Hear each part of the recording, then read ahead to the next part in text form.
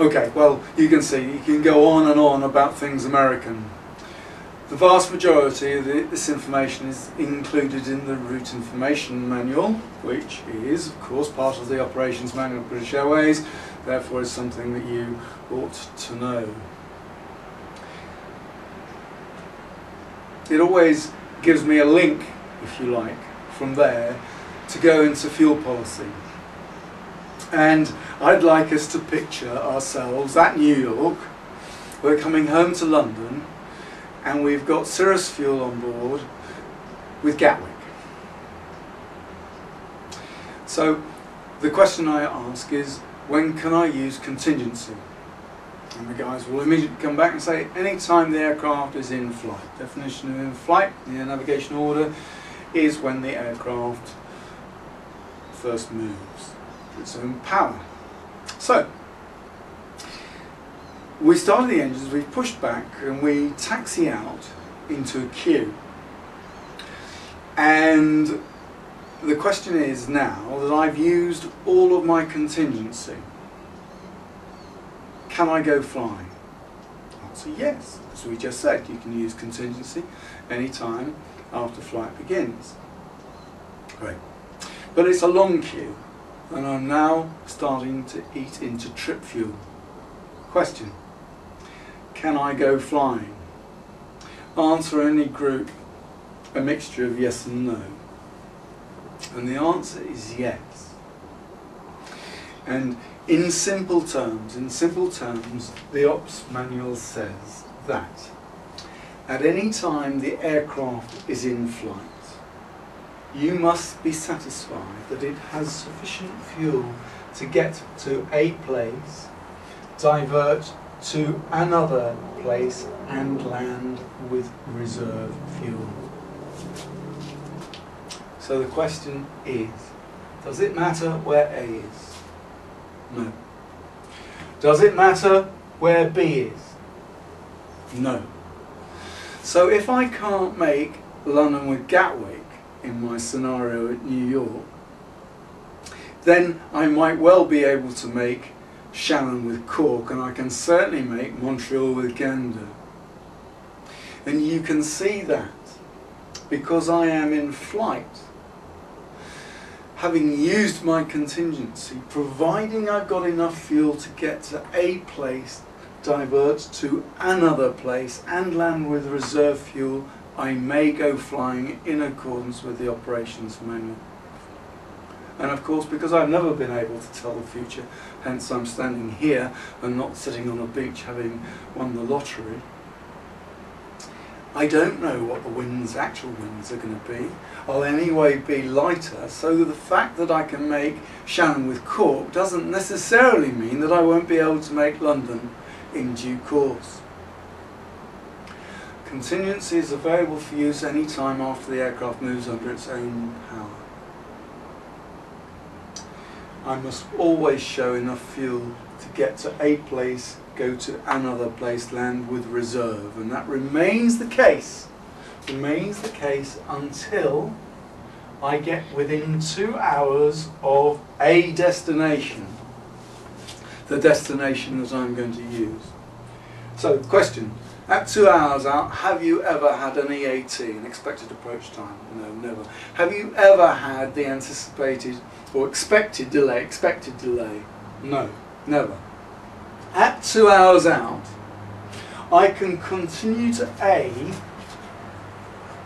without that fuel to get to B, providing it's got 2 runways.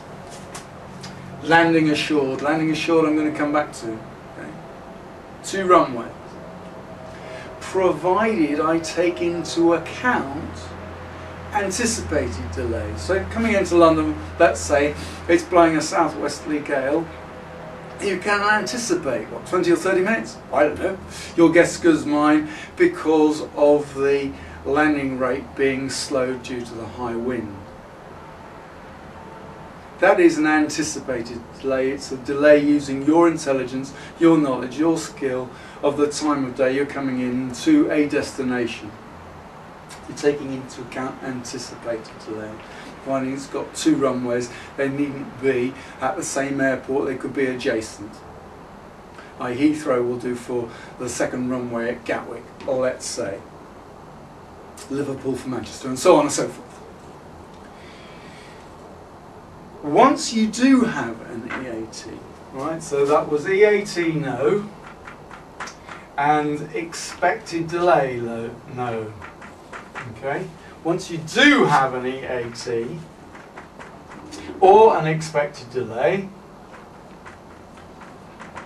right, then you only need one runway.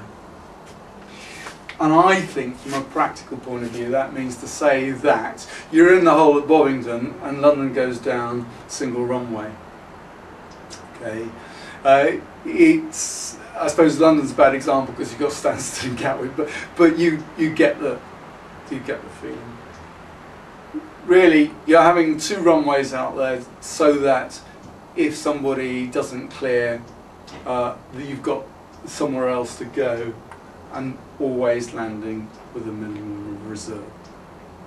And any time you think that you're not going to land with reserve, it's pam pam pam pam pam pam. Any time you know, mayday, mayday, mayday. Okay. Now, what does that mean? I'll tell you what it means to me. It means that in Bovingdon, in the whole of Bovingdon, we have a fuel on the bottom of the ICAS where we are going to leave Bovingdon. We are going to leave Bovingdon either because we've been invited or because I have told them we are coming. Pam pam pam pam pam pam, or mayday, mayday, mayday. It's a fuel which will allow a normal approach into 27 left and a little bit in my back pocket, just in case, even though I've told them I've got no go-round facility, the guy in front screws up. And for me, on a 747, that's a normal approach, 1500 kilos, 500 kilos in my back pocket, rounded up. And so I'm going to agree with my co-pilot, the fuel below which we will not go. We will not go. Now that doesn't mean to say that whilst we're in Bovingdon we're not discussing other things. Maybe the weather's worse than we thought. Or let's go into Stansted, let's say, but break off or do something else. But it is a bottom line position when we're going to take positive action, positive cast iron action to get ourselves on the ground with no less than reserve fuel. No less than reserve fuel. Now in these circumstances, if you think about every single flight ever predicated, you are expected to fly to your destination having used up all your contingency, bounce off decision height, fly to the alternate and land with reserve. And basically, by using the parameters that are available to us, we are getting in the position where we're going to land at destination, which is after all where the car's parked, if it's London, or where our customers want to get to if it's New York, with no less than reserve fuel on board. Okay, landing assured. Landing assured, when we look in flying crew orders, says that in the opinion of the captain, landing is assured given a single plausible failure of air or ground equipment. For most of the places we go, they will certainly have ground equipment that's going to offer you Cat 2 or better. So I think in terms of what is a plausible single failure of airborne equipment in making my decision about whether landing is assured or not. Now, the way in which I phrase this question really shades the answer. What is a plausible single failure of airborne equipment? And in simple terms, because as we've agreed, I'm just a simple airman, anything in the QRH is a plausible failure. Because if it's not plausible, it wouldn't be there.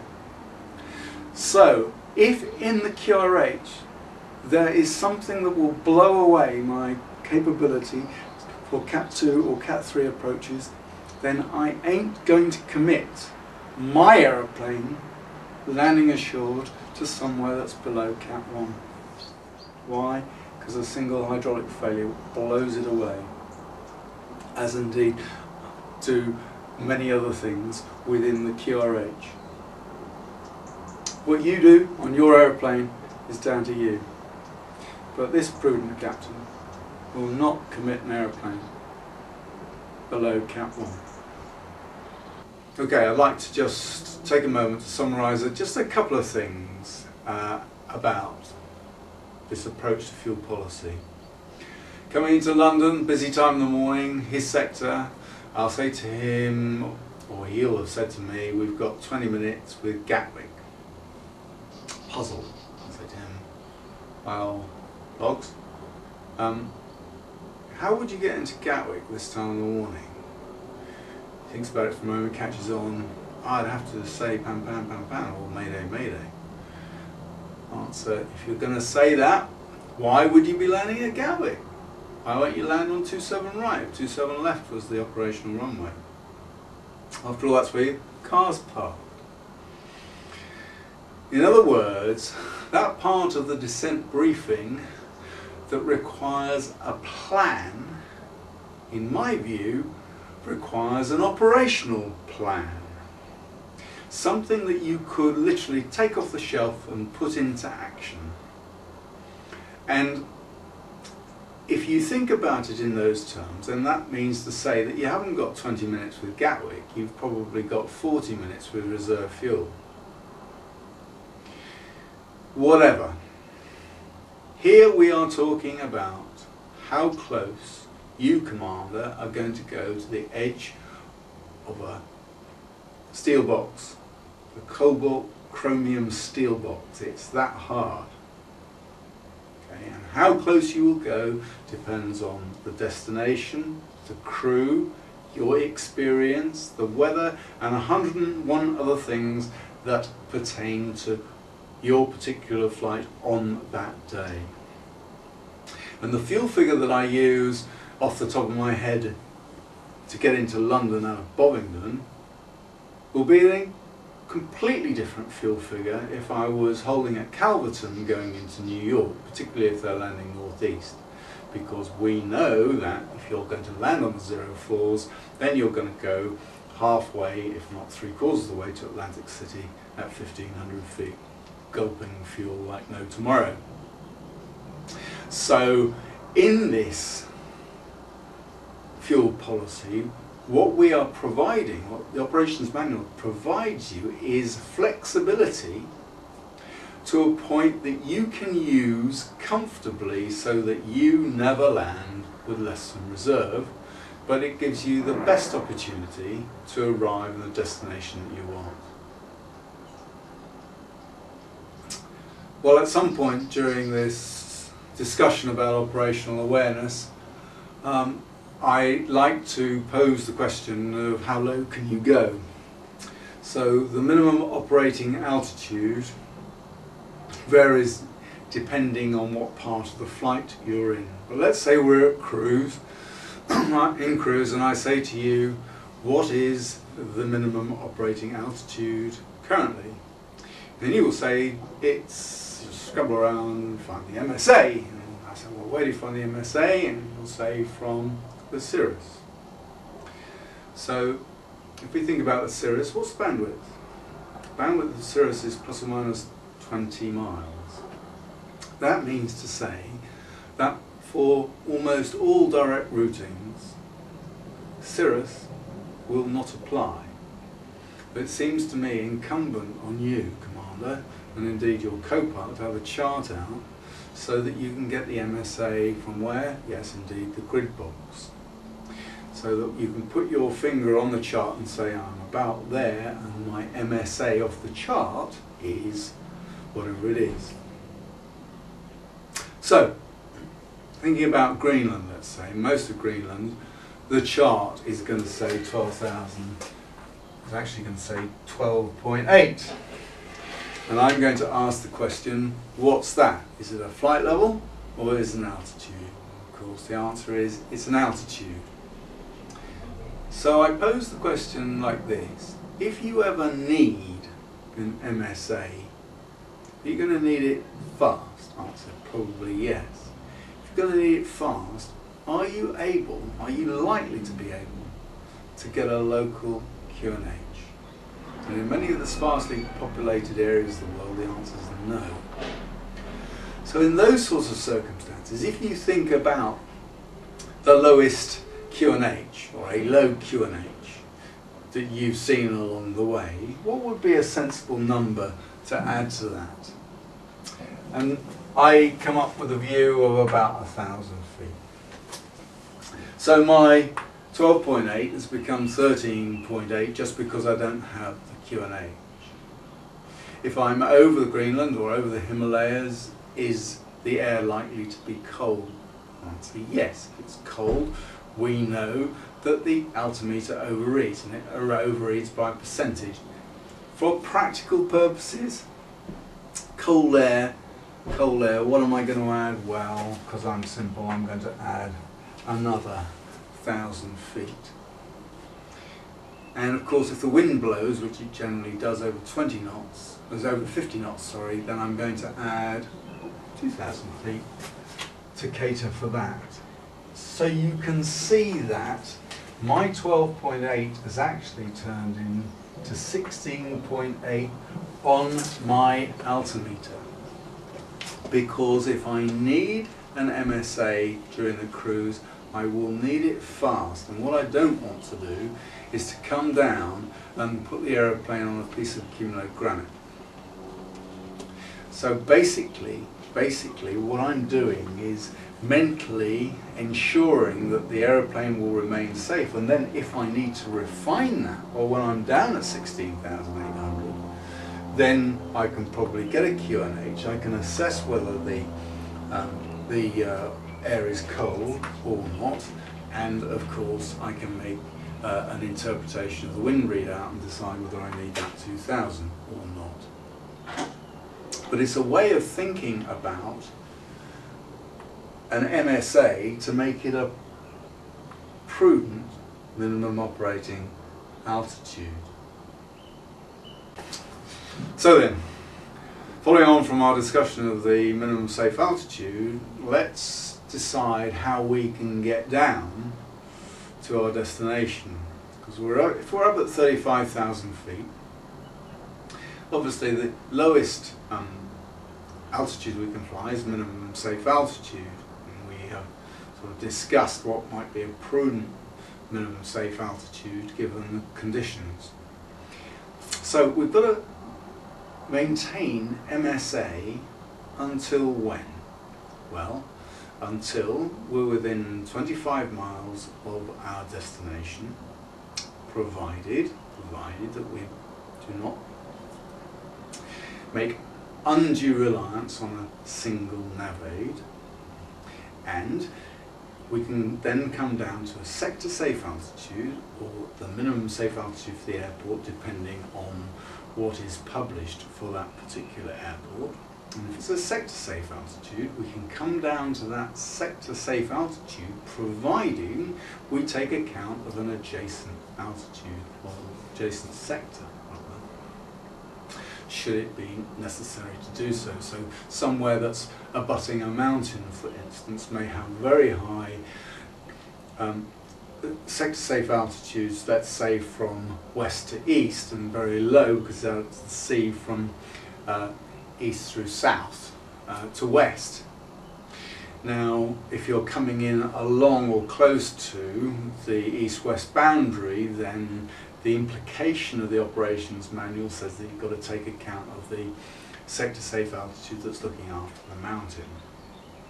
So we're going to keep to MSA until we're within 25 miles of the destination airport, when we're going to be able to come down to the sector safe altitude, providing, as I say, that we're not making undue reliance on a single nav aid. Unlikely in this day and age, but it's something that's to be thought about. And how are we going to get down from there? Well, we're going to use a published approach procedure. Now this assumes IMC. physics assumes that you cannot see. So MSA, sector safe altitude, published approach procedure. We'll smile and say, what is a published approach procedure? Well, it's a black line on an AIRAD chart for us. Black line on an AIRAD chart. There's somewhere to start from to get us down on the instrument approach to a runway. So that's how we're going to get down in IMC. So the question is, and I'm just putting radar to one side for a moment because I'm going to come back to it. The question is, can we come down visually? Answer yes. By day and by night. By day is simple. We're just going to use logic. We're just going to keep the aeroplane away from obstacles. Now, it could be that you can see the ground.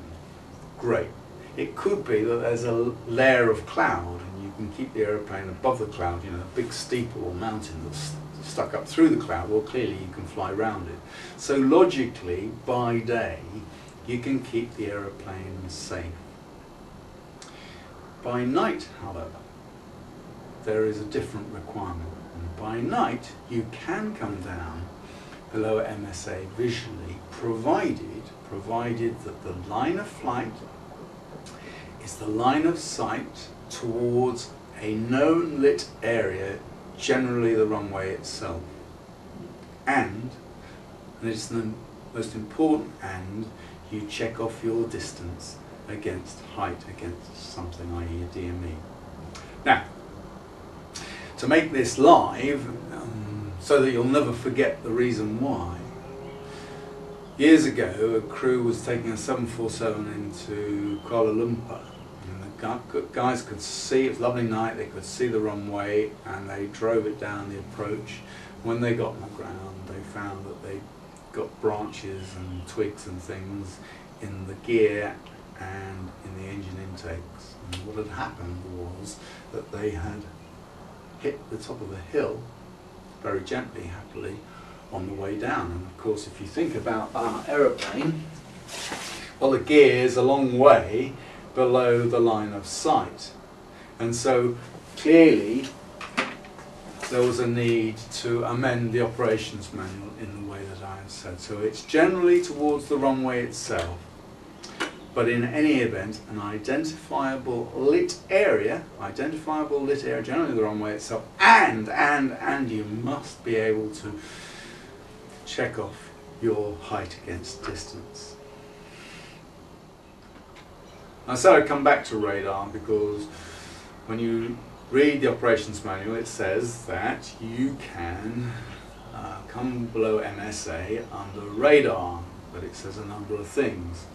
Firstly, I think we should agree who has ultimate responsibility for keeping the aeroplane clear of the ground, and that's so bloody obvious it almost doesn't need mentioning. It is you, Commander.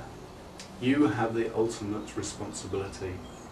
So if somebody says descend to 5,000 feet when you're coming into Joburg, then it is up to you to refuse it. Well, what it really says in the ops manual is that you can accept a radar clearance, to an altitude from an approved radar. Now, nowhere in the ops manual that I can find does it describe what an approved radar is. And so, from a pragmatic point of view, what I think it means is it's approved by me, approved by you. By which I mean that, look, when I come into the UK and they identify me because I've squawked, or they tell me that I'm 100 miles southeast of whatever, and I can say to myself, yeah, that's me, then they've got me positively identified. And I don't have any problem about the United Kingdom being an approved radar head. Similarly, if they've watched me and passed me from controller to controller all the way across the United States, then I think it's perfectly reasonable that if San Francisco drops me below my MSA under radar, and I know where I am, then I'm more than happy to accept that. When Nairobi tells me I'm radar identified, I take absolutely no notice whatsoever. And I think probably that's the most pragmatic way of looking at the approved radar head. So you've got to be positively identified, yeah, that's me, and you've got to be under an approved radar, i.e. is it sensible? Are they a reasonable bunch of people, controllers? Will they have the appropriate equipment? Will it stay switched on? And if you're in the Western world, or developing areas of the world that have clearly got good radar, fine. But if there's any doubt at all, you commander will say no thanks. Air traffic control, we've said, provide a service. They provide a service to you. So if you feel or you're uncomfortable about the altitude you've been cleared to, decline it. Obviously tell him, because of course he might be descending somebody on top of you. Okay, so that gets us down either under IMC or VMC to an instrument approach. However, we can do a visual approach, and if we're going to do a visual approach, it's quite important that we understand what the parameters of the operations manual require of us. Right, these parameters are so important that I'm actually going to read what it says, because you must be absolutely under no doubt whatever under what circumstances you can go below circling minimum, if circling minima apply, or the decision altitude height if you were doing a visual approach following an instrument approach. And the ops manual says that for a visual approach, before you are established on the extended center line, sufficient visual reference of the terrain and either the approach lights or the runway itself must be continuously in view to ensure terrain clearance. There is an exception, I'm going to talk about that in a moment. Once you're on the extended center line, then the approach or runway lighting or runway itself must be continuously in view. Okay, so what does that mean? Well, for one thing, it means that you can't do a visual circuit in the older simulators where there's a cut-off, because when you're going downwind you lose sight of the approach lights and the runway, and it must be continuously in view. So if it's not continuously in view, you've got to discontinue the approach. That means to do a go-around. And you've got to get the airplane up to an altitude that makes it safe, which may well be a sector-safe altitude, or it may be, if you're back up to circling minima, if you're within the particular area of the approach where the circling minima applies, as you should be if you're on a visual approach. So on the extended center line, you've got to be able to see the approach lights, the runway lights, or the runway itself. Before that, you've got to see sufficient of the terrain and the approach lights or the runway itself to make sure that the airplane remains safe. Now the one exception, and there is an exception to this, is in the event that you have a visual approach chart. So amongst the AIRAD plate, the airdrome plates, there may well be a visual approach chart. There is, for instance, for getting into the Seychelles. From memory, the approach that we do is an ILS onto runway 31 with a brake off to the right to come round onto the reciprocal 13. And as you brake right, you lose sight of the runway because there are mountains, hills anyway, on the islands that are in the bay. And the visual approach chart gives you tracks to take you around safely around the bay outside of these islands and brings you on to an extended base leg when you can pick up the runway itself and then get yourself back on the extended centre line. So in the event that you have a visual approach chart and you can comply with the requirements of the circling minima in this case, then you can continue on the visual approach having lost sight of the runway or the approach lines. But that's the one exception, one exception. Now why am I making a big deal about this? Well, the reason is we've had many incidents over the years where the guys and girls have lost sight of the runway or the approach lines and got themselves into a mess. And it's not something that, again, that you're going to look up when you're flying the visual circuit. You need to know. You need to know. And the basic position is if you lose sight, you go. You lose sight of the runway or the approach lines, you go. Because that is what will keep the operations safe.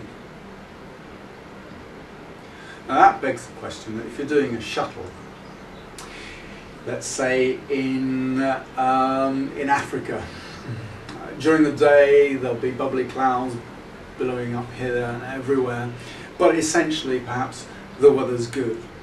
So the question is, do you plan to do a visual approach or do you plan to do an instrument approach? Now I'll tell you what I'll do. I'll plan to do the instrument approach. And the reason is this, that until you get within the environs of the airport, you won't know whether you're going to lose sight of the runway when you're downwind or when you're positioning yourself by virtue of the cloud that's there or thereabouts. So it seems to me to make more sense, from a gambling point of view, to do the instrument approach, which theoretically may take a couple of minutes more, but is better than having to plan for a visual approach and do a go-round and then have to navigate myself back to a position where I can do the instrument approach, which I could have done in the first place. Again, I'm not suggesting that that would be necessarily the thing to do if I could see the airport from 100 miles and it's clearly very good weather and I can do a visual approach should I so wish. But I'll go back to the parameters, particularly affecting long haul, where essentially everybody is out of practice. Where if we hang those positions in the sky that I talked about at the very start of this presentation, then maybe that visual approach isn't as seductive as it might have been if I was flying a short-haul aeroplane where I'm in practice and where I love to fly right on the edge of the envelope, because not only can I, but also my mate can as well. But whatever you decide to do, know what the requirements are. Know what the requirements are, because if you lose sight of the runway or the approach lines and you're on a visual approach and you are not following a visual approach chart, you must go round, you must discontinue the approach and get the aeroplane to an altitude that you know is safe depending on where you are within the pattern. I think in operational awareness we just should take a moment to cover what the Air Navigation Order says about your responsibility, Commander, with regard to weather minima. I'm going to come back to this when I talk about route flying, but just for this purpose I'm going to read you an extract. The Air Navigation Order Article 38 says that an aircraft to which this article applies, we've already said ought to be an aircraft, shall not commence a flight at a time when the cloud ceiling or RVR at the Airdrome of departure is less than the relevant minimum specified for takeoff. That's what the ANO says. Now, British Airways has elected to say that the commander can always override reported RVR, and some people interpret that you could pop out onto the end of 27 left and say that's not 100 metres, that's or that's not 75 metres, that's 125 metres, and go. Well, I think that until that's tested in law, a more prudent approach is that you're given 100 metres and you go out and you have a look and you say that's not 100 metres, and you decline to go. What you do, down to you. Goes on to say, according to the information available to the commander, it would not be able to land at the airdrome of intended destination at the estimated time of arrival there, and at any alternate airdrome at any time at which, according to reasonable estimates, the aircraft would arrive there without contravening the following. Now, again, let's put that into simple terms.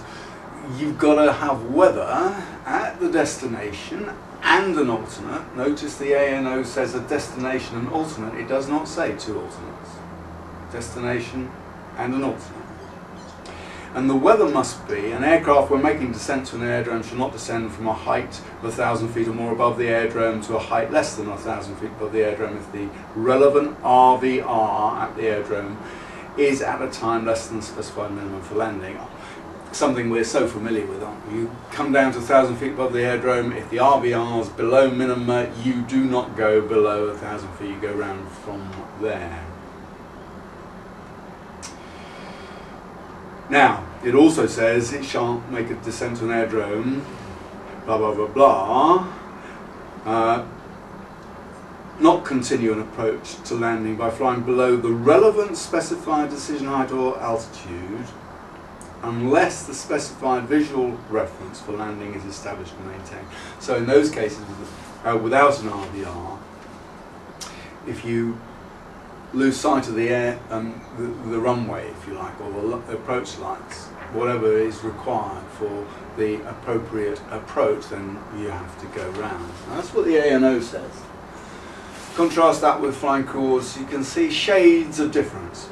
Now, I'm not going to say which is right, I'm just going to say that that's what the ANO says.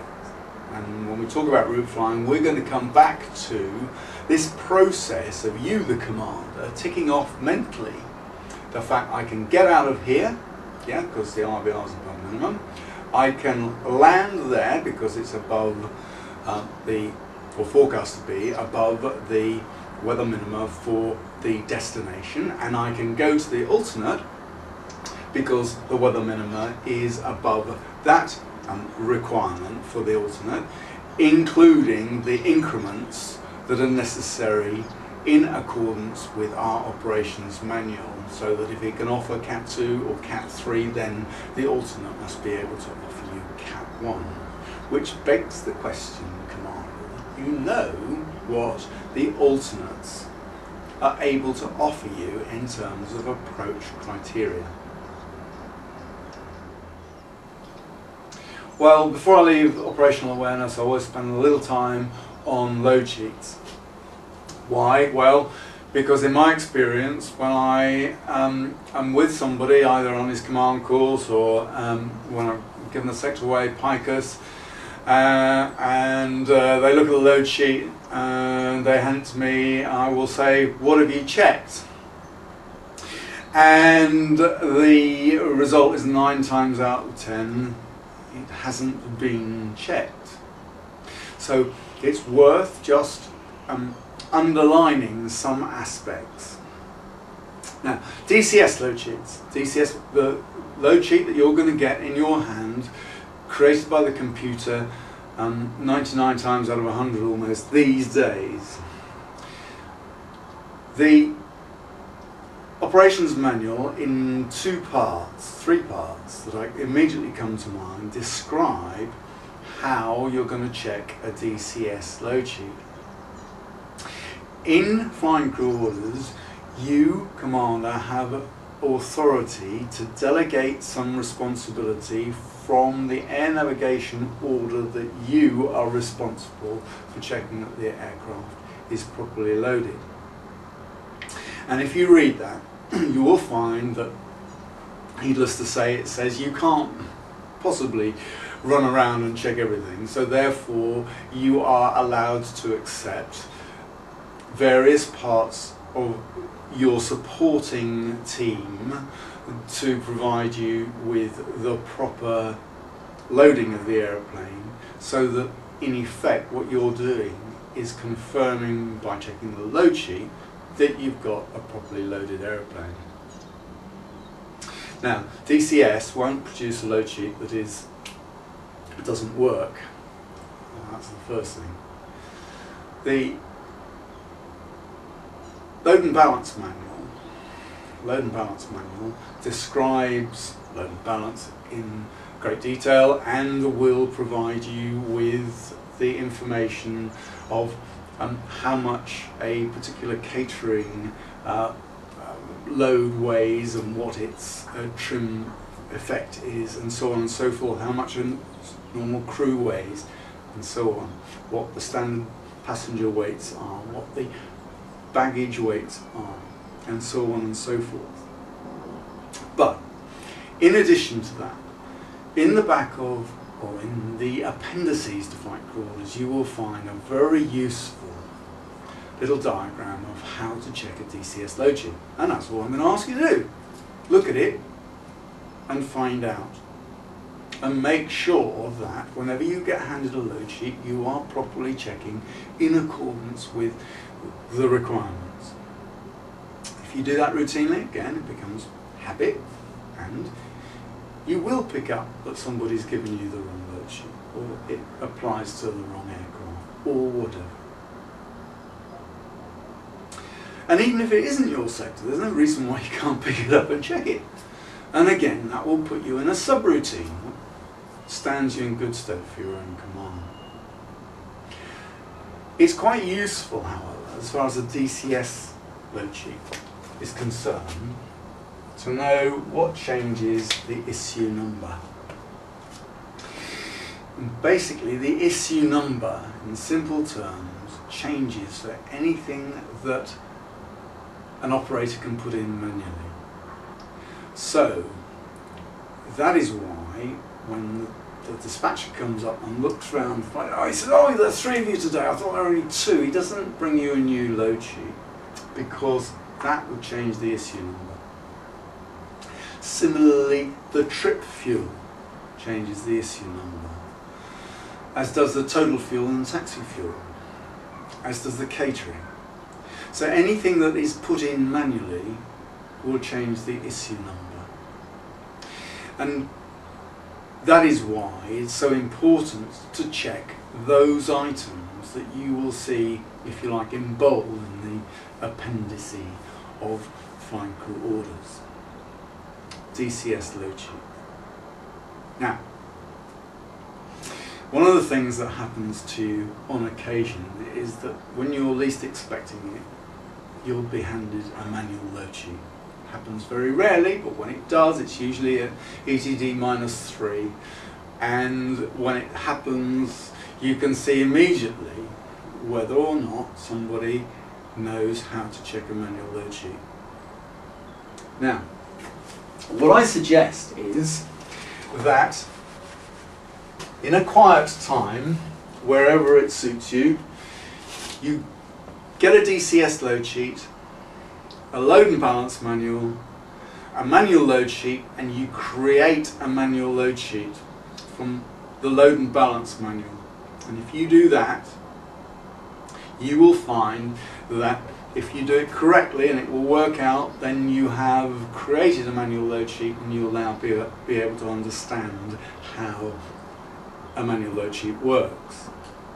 Because after all, the computer is only reflecting what is in the load and balance manual, but in a computerized format. So, whilst you've been beavering around in the load and balance manual, great thing is you've made a number of discoveries, not only about crew weights, but also adult weights, male, female weights. And one of the interesting things is that when you get a provisional load sheet, you can ask, why does invariably the zero fuel weight go down when you get a final? Well, of course, on a provisional load sheet, the machine is using adults as a form of getting the weight. But as it closes out, it does a male-female child split.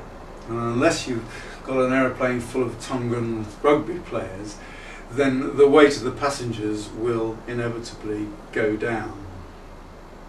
Of course, you might have had more cargo or more passengers or whatever that will increase the zero fuel weight. But given a fixed number of people, usually the zero fuel weight will go down when you get the final. However, back to our manual load sheet. If you cast your mind right back to basic load planning, then the maximum payload that an aeroplane can carry will be determined by one of three things, won't it? The zero fuel weight, the takeoff weight, or the landing weight. And on our manual load sheet, in the right hand top box, you will see zero fuel weight, takeoff weight, landing weight, not in that order, okay, up here. And it asks you to calculate by bringing the operational weight over here, the lowest of these three, okay? And that is the controlling weight for the load sheet.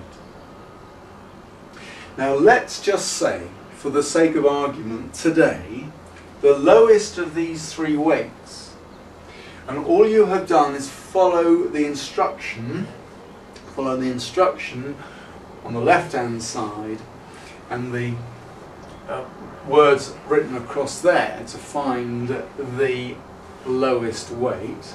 Let's just say today it is the zero fuel weight that is going to control the maximum payload of our aeroplane. Okay.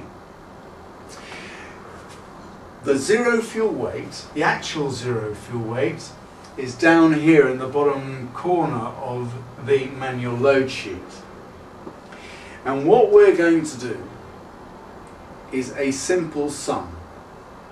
Now the zero fuel weight, the actual zero fuel weight, okay, the actual zero fuel weight here, and it's important, before last minute change, very important that, is read off there. And here, there is something that's calculated as the underload. Again, you'll need to find this on the manual load sheet.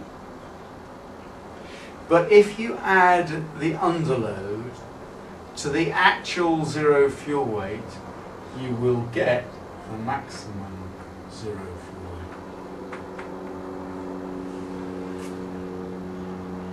And if you do, the load sheet works. So if you think about this logically, if the zero fuel weight was controlling the load sheet and you had no underload, then the actual zero fuel weight would equal zero fuel weight, wouldn't it? So what you're doing is saying that if there is an underload, if there is space on the aeroplane to chuck more payload, then that underload plus the actual zero fuel weight will equal the maximum zero fuel weight in this case. And similarly, exactly the same thing if the takeoff weight had been controlling or the landing weight had been controlling. So, at ETD -3, when you're handed the manual load sheet, you look for the controlling weight. You go down to the controlling weight, in this case zero fuel weight, you add the actual zero fuel weight before last minute change to the underload. If it equals the maximum zero fuel weight, the load sheet's checked. If it doesn't, hand it back. Get them to redo it. Now, you will know if you've flown for British Airways for any length of time, it used to say that there was a requirement for you to check the basic weight and index. Now it says, of course, the basic weight and index is tied to the aircraft registration, which is true for a DCS load sheet, but it sure as hell isn't true for a manual load sheet. And for a manual load sheet, you do need to check the basic weight and index, because you could have a load sheet that works but is meaningless because the basic weight is wrong. Okay, basic weight and index needs to be checked on a manual load sheet.